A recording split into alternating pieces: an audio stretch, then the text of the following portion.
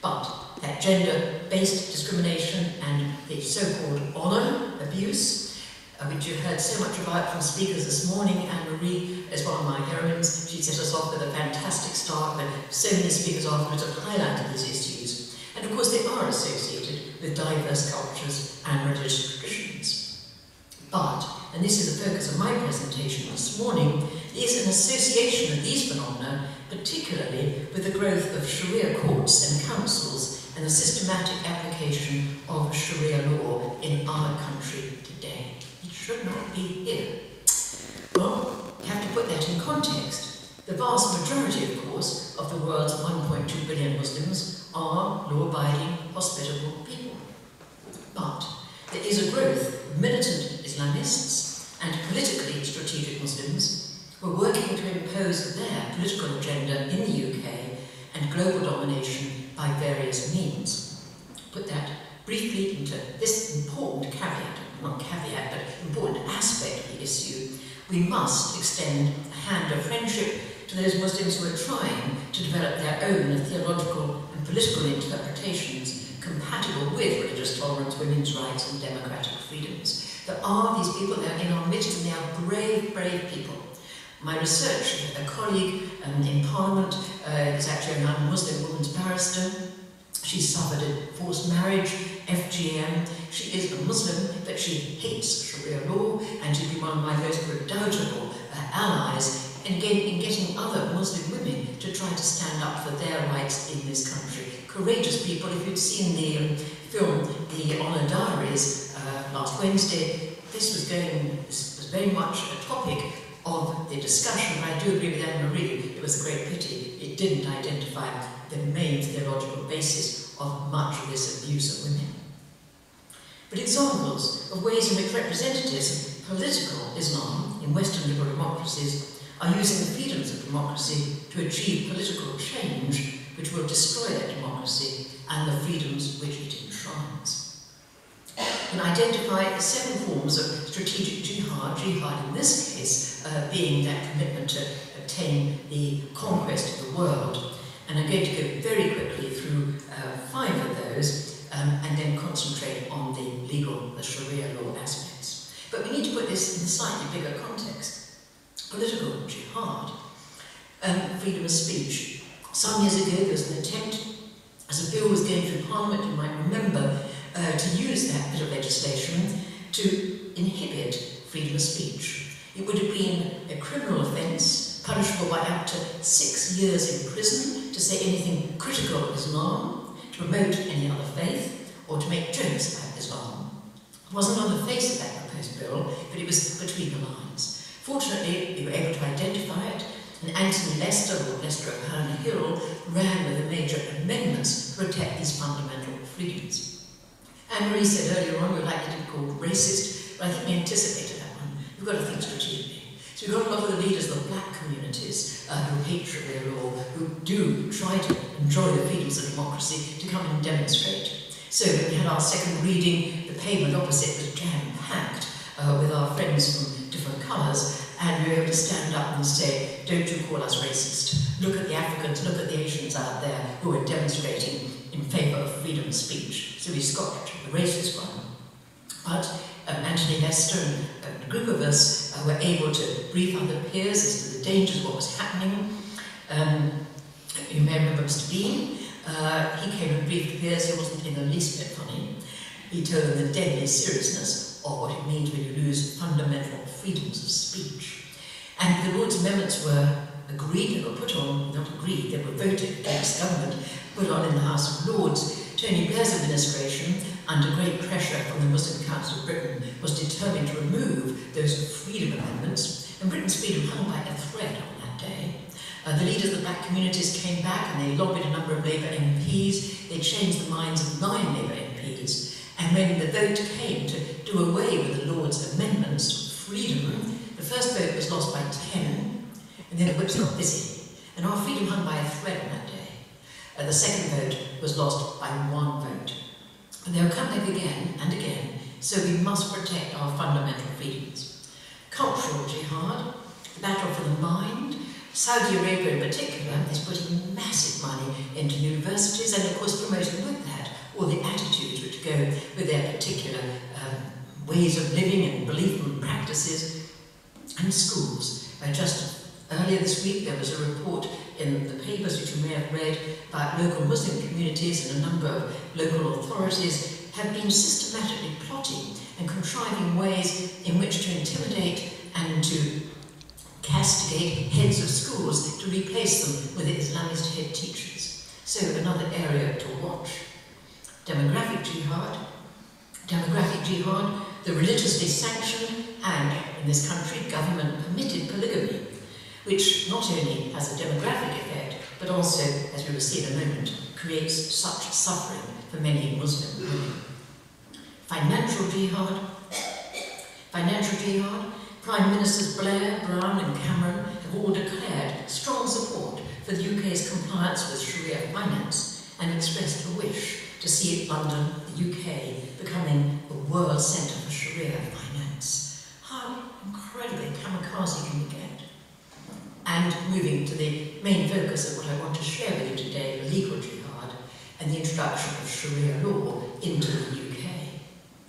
There are now over 80 Sharia courts in the UK which we know about, and they pose a fundamental threat to that fundamental principle of democracy, of one law for all. And it's wonderful to work with One Law for All campaign and organisation trying to defend this particular principle. And also through the inherent religiously sanctioned gender discrimination which inflicts such great suffering on many Muslim women and children in our country today. Something would make our suffragettes turn in their graves, but we're letting it happen. Just two quotations on Muslim women who've been speaking to me. I'm speaking as a British Muslim.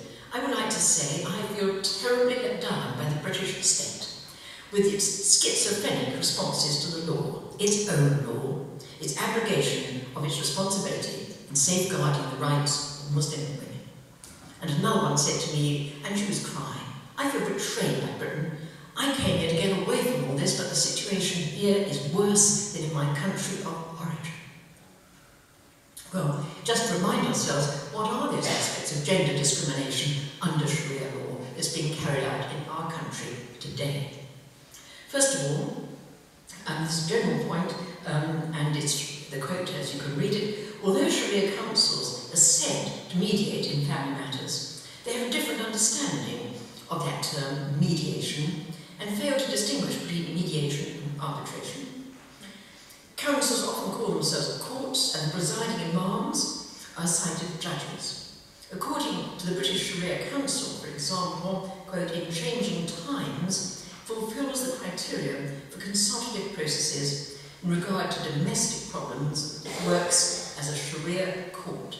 Their decisions are imposed and seen by the recipients very often to be legal judgments. Another quote, many women in Muslim communities in Britain believe, and men who know better can benefit by failing to correct them, that a marriage in a mosque and before imams in Britain constitutes a valid marriage. In the event of a dispute and an attempt to enforce their rights through the British courts, they are shocked to discover that, unless married in one of the very few mosques registered as places for civil ceremonies, they are not validly married in the eyes of British law. We heard that put very well this morning by yourself, and it is such an important point. I first was aware of this some years ago when I actually asked the House of Lords at the Minister of the Dispatch Box, what happens to a Muslim woman if she has only had a religious marriage and not a legal civil marriage in the event of divorce? Does she have any rights at all? And the Minister, several years ago, said no, she does not. What's the government done about it since then? Absolutely nothing. And this is my most recent endeavour in this field.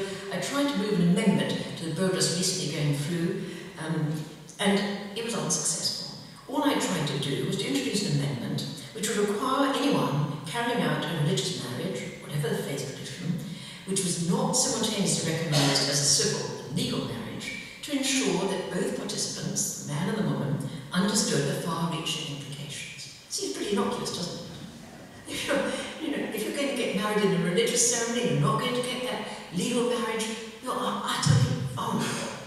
sensible to ask that someone should make sure the person responsible for that marriage, that their particular woman knows her vulnerability? Oh no, the government didn't want to know this. Everyone always has right to the access of the laws of this land, and anyway, it might affect or it might upset the community leaders.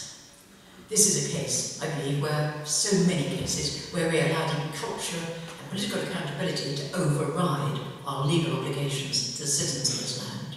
It's happening in tuning, it's happening in FGM, it's happening in so many cases. And one of the dates I want to do, maybe help me with this, is get together a massive collection of examples where we have allowed the officials, the people responsible, the professionals for ensuring that the law of this land is fulfilled on behalf of vulnerable people to concede, to give way, because of cultural sensitivities and political correctness and not wanting to upset the local community leaders. I want to get a dossier of evidence and then call the government to account for failing to put the law of the land first and allowing so-called multiculturalism and cultural sensitivities to override, abrogate the law of this land. It should not happen, and it's happening all the time, and it's time we really called our government to account.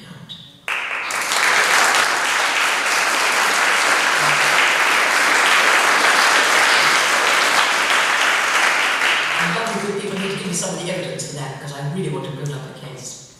Just remind ourselves of what Sharia means for girls and women in this land. Inheritance provisions, girls and women only automatically receive half of any legacy given to boys and men. Divorce. A husband can unilaterally divorce his wife, sometimes merely by declaring that divorce 3 times.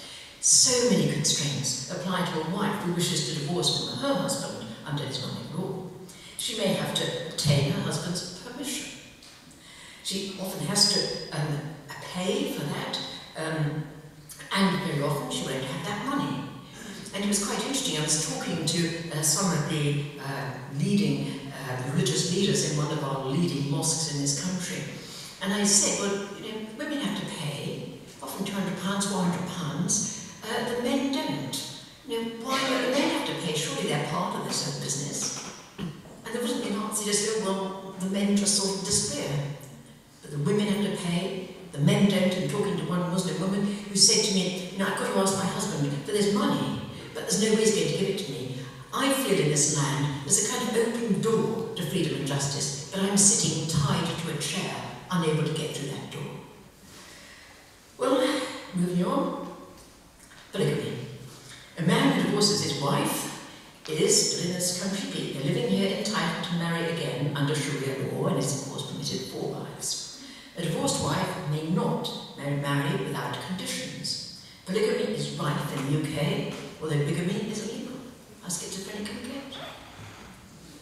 Custody of children. Anne-Marie is a great expert on this and has many poignant stories of the plight of children.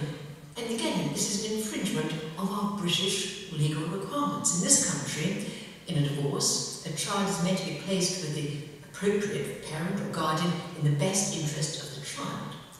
What characteristically happens under the Sharia provisions, children born to a woman who is divorced in an Islamic marriage are, inverted commas, legally liable to be placed in the father's care from the age of 7.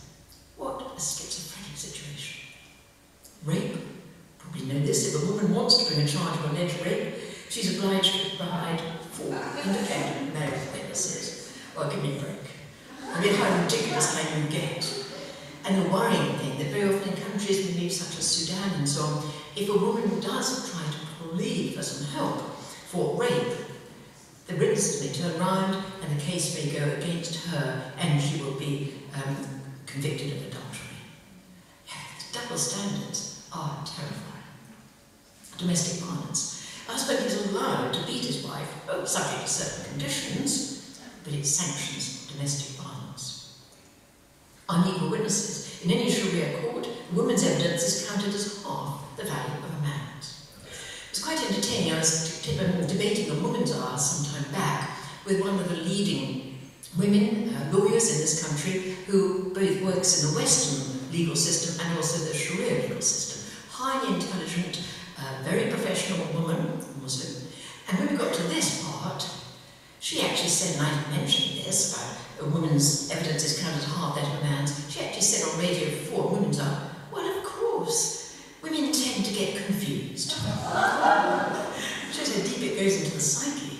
let out a woman's arm, I hope it spoke for itself. And this is real and serious and grave.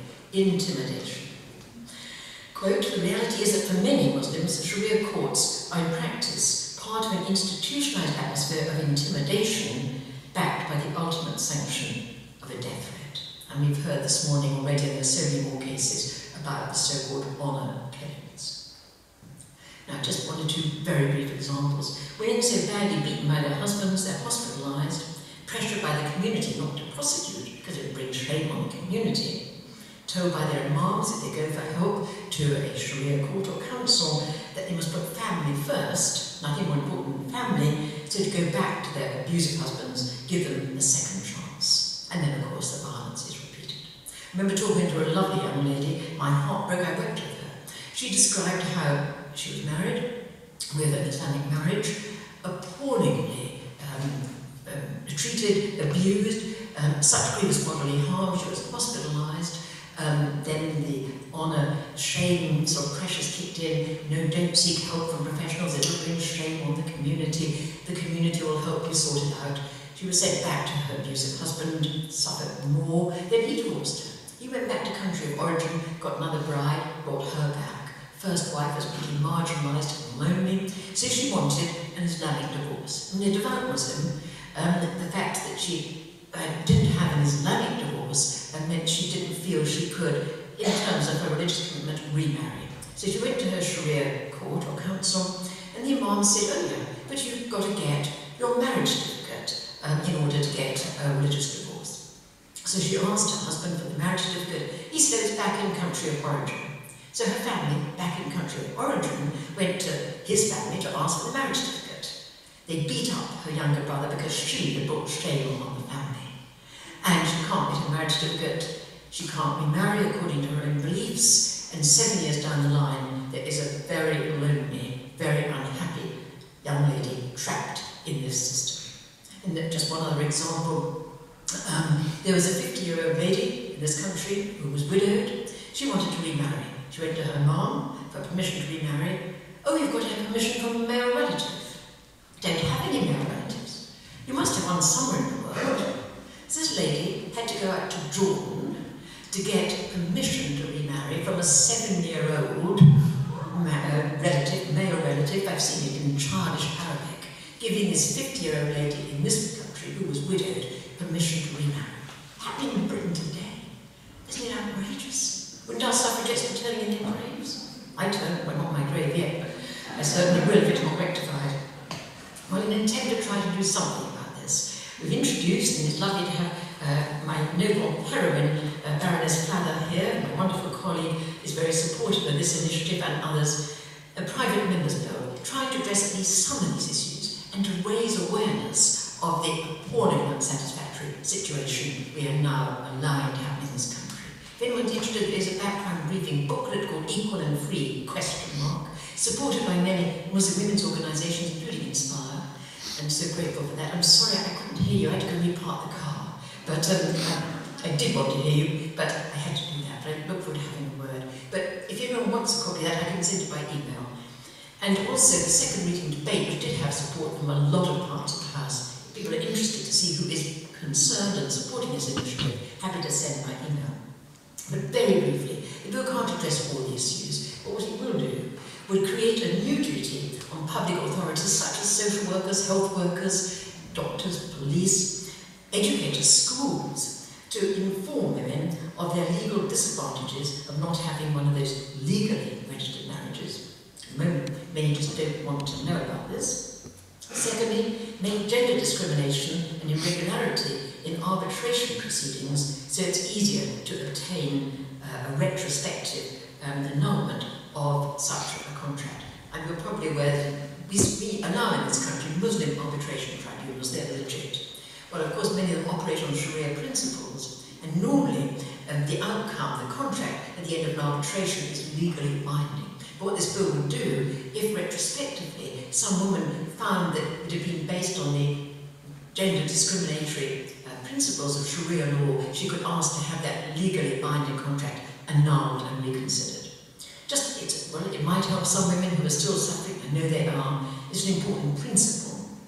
But again, another thing we'd do would be provide more protection for victims of domestic violence by making it clear that a victim of domestic violence is, I'm trying to read the small script, you can read it up there, by making it clear that a victim of domestic abuse is a witness to offence and therefore should be protected from intimidation. In other words, the obligation to seek help doesn't remain solely with the poor victim of the abuse, but someone else can actually ask for help on her behalf, which takes away this tremendous intimidatory pressure of the don't you dare go and seek help because it brings shame on the community. Someone can do it on their behalf. And finally, this is where it might cut in a little bit, would be to create a new offence, the maximum 5-year prison sentence, to tackle the problem of pseudo courts. Someone mentioned that one of the Sharia courts this morning, I visited one of those and they really do operate like a court. And it was a humiliating experience to see the treatment of the poor woman at the foot of the podium in that court. Well, further information I've already mentioned. If anyone's interested, please do be in touch. I'll give you my card. We've also established a more-party parliamentary group on so-called honour-based abuse to try to get the evidence. And again, I hope we'll help you with this, because the response of the government to this legal initiative is it's not needed. Every woman in this land has access to the legal rights of this land. Well, give me a break. If you're a third young wife coming from, say, Pakistan, it's the third wife, we're told again and again by our Muslim friends that the men will typically go back very often to rural communities, find very young brides who are illiterate and vulnerable in their own societies, and bring them back to this country. And they live a kind of Taliban-like existence in some of our very close communities. Are they really likely to be able to extricate themselves from that situation and go and get their legal rights? I think it is a shaming situation of our government. The enormous chasm between the day jury, well, they say everything's fine, everyone's got access to the laws of this land, and the brutal de facto, where so many women are suffering, trapped in intimidatory circumstances. So, please, we do want the evidence so we can call our government to account. And finally, just very briefly, deeply concerned about contemporary slavery and trafficking, just brought out a new edition of a book which highlights the extent of that in this country today. But I believe it is imperative, and because I believe it is imperative, we are the lucky ones. We've got our freedoms. We must use our freedoms to protect, speak, work for the others, the people whose freedoms are denied to them. So many, we've heard so many this morning. And I finish with what motto of my little NGO heart. I say we work in Sudan, Nigeria, Burma with victims in India of gender-based, horrible, horrific suffering. In this country, this is the initiative we are trying to undertake. But sometimes when one looks around the world, the needs are so legion, the challenges are so vast, you don't know where to begin. You may feel overwhelmed or sort of paralysed, so you don't know where to begin. Well, I'm happy to say you people here this morning do not come in that category.